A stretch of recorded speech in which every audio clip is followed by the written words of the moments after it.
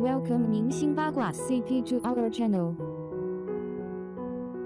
最近有网友传言杨紫和徐凯将再次合作出演改编自一书同名小说的电视剧《承欢记》。此前他们在青玉案中的合作令人期待，而这次他们再次合作更加让人期待。《承欢记》是一部现代题材的剧情，但中间穿插了古装元素，因此节目组在角色选择上非常谨慎。杨紫和徐凯的粉丝纷纷表示赞同，他们终于再次合作了，非常期待他们的默契演绎。近期有网友拍到了《承欢记》的定妆照，照片非常好看，特别是徐凯身穿黑色西装，展现出帅气和绅士的形象。在摄影过程中，徐凯双手插兜，摆出各种姿势，随后工作人员进行现场补妆。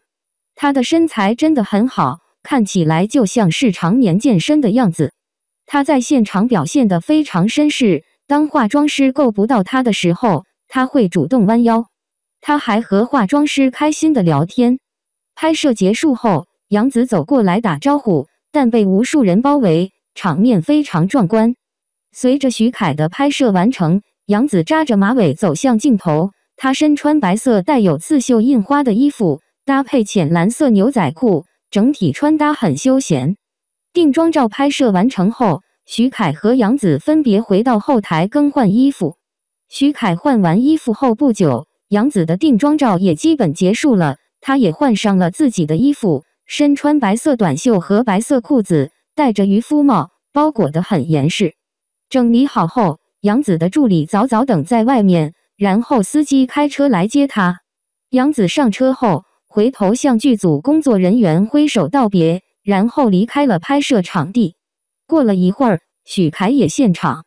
许凯身穿黑色衣服，也包裹得很严实。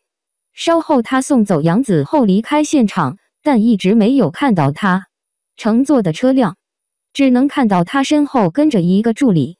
随着主演们离开，节目组开始整理物品，准备返回酒店休息。